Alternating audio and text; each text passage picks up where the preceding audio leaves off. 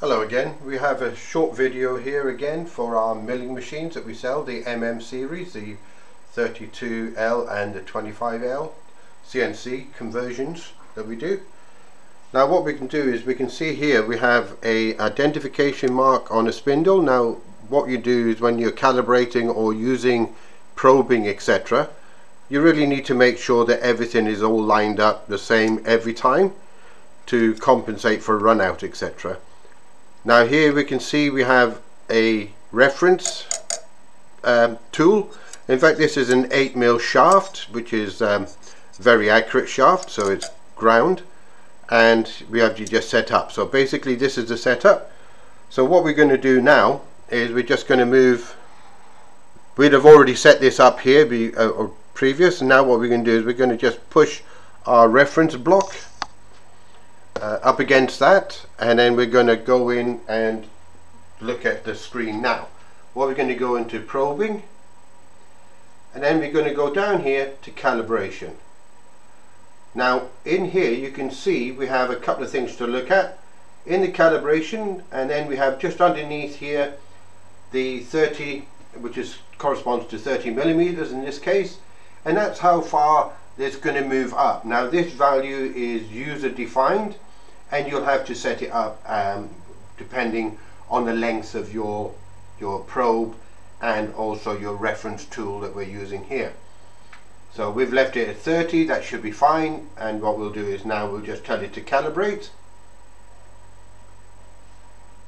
As you can see on the screen, it says reference block in space, in setup, in position, and we say yes. That is going to ask us the diameter of the tool or whatever we're using, and we're going to say 8 for 8mm.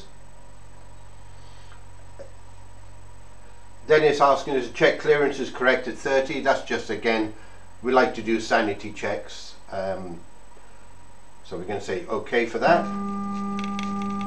So basically it's going to move up, it's going to move back out of the way to give us a bit of clearance, and what we'll do now is we'll just undo this.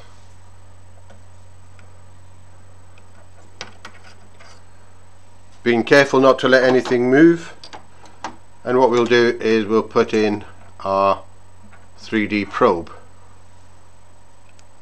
Could have lifted it up, might have been better to have 40mm to be honest on this occasion, but you can see the principle. Now what we're doing is we're still using this blue dot here.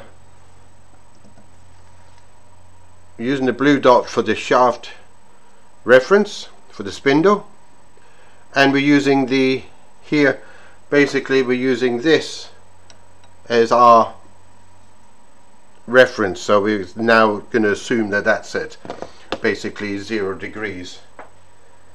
So what we're going to say is it's asked us here remove reference tool and insert probe, which we've just done, and it says is the probe clear and ready to start. You can see that there's plenty, the probe is higher than the material, so we've got plenty of room. Again, I think we could have gone a little bit higher. It now comes along and it will touch off the surface just so it knows where it is, and then it will go down 5mm below the surface. Again, that's what we've decided. So it says is the probe in position ready to start? We can see it is, so we'll just say yes. It's now asking us to make sure the wire is pointing towards us, which we've done on when we put it in, and then we'll go now. Now this has been set up before, so what you can see now is it's come up and it's showed us on the screen that it's minus 1.45 for 0 degrees, and it's asking us on the screen to turn the probe 90 degrees. So we'll do that. Good thing is you can see is you have these little Allen screws here, and we can use them as a kind of reference for 90 degrees. So we'll just set that up as best we can. Very important because we need to know the deflection for all the different X, Y, plus and minus. So now we'll say yes again. It now measures itself. it comes in reasonably fast and then comes in slowly. That's preset on the screen. So we've done 100 millimeters a minute fast and 20 millimeters slow.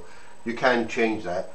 Now it's asking to again to turn it 180 degrees, but you can see it's set up minus 0.138 millimeters.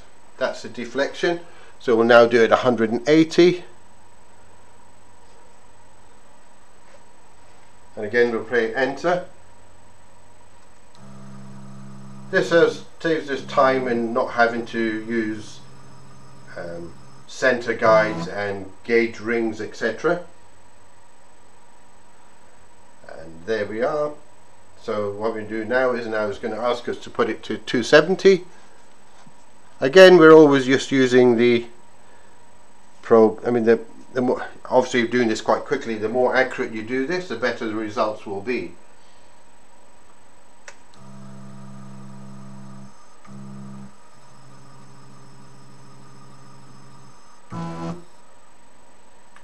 Okay, now you can see basically here it is. We'll just now lift the Z-axis out of the way. But you can see on the screen now that it's set up the deflection errors for X plus and minus and Y plus and minus, which is equivalent to the 0 and 180 being Y and the 90 and the 270 being X. Now we can obviously when we want to probe, which we'll show another video of, we will always probe with the reference. So we will make sure the blue dot is always there, and we'll also make sure that this connector here for the probe is facing us. That means we will always be consistent when we're doing it.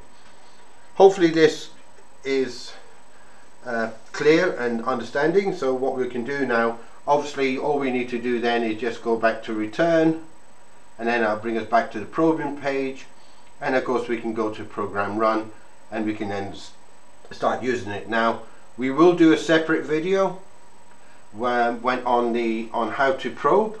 It shows you a representation on the screen right now, and we'll do a video shortly for that.